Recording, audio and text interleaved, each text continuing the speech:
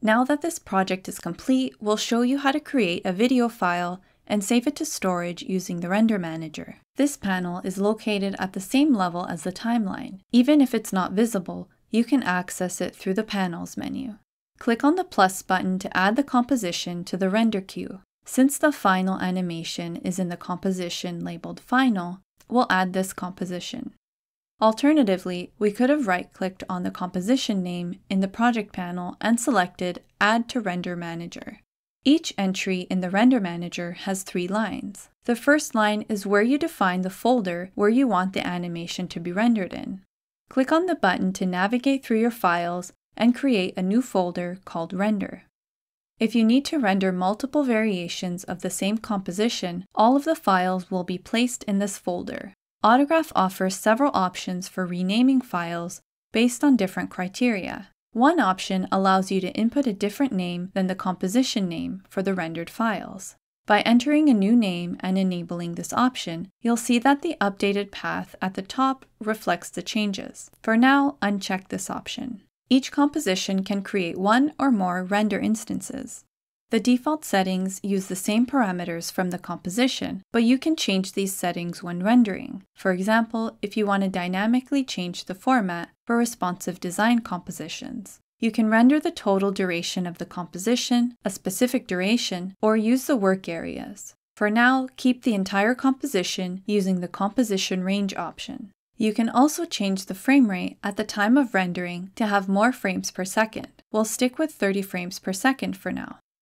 Here, there's another way to define the file name. Type basketball and make sure to enable the option on the right. The final path at the top indicates that the file will be in the .mov format. That's because, by default, the video file format is set to QuickTime. Autograph offers various formats like QuickTime, MPEG-1, MPEG-4, MKV, WebM, and MXF-OP1A.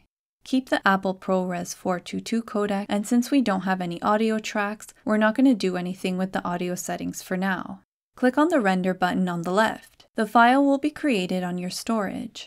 Keep in mind that the format and codec that you set can significantly impact rendering times. For example, if you switch to WebM format with a VP9 codec, you'll notice that for the same animation, the rendering time seems much longer. Autograph's rendering time is actually the same, but the encoding time requires more time to calculate. Keep this in mind when benchmarking rendering times, as Autograph can sometimes be faster than the encoder itself. Navigate to the folder that contains the 2 renders and double-click on the WebM render to open it in your system's media player. Here we're opening the QuickTime ProRes codec format with VLC. This wraps up our first course on using Autograph, where we created a project from start to finish, combining and animating graphic elements and producing a file on storage.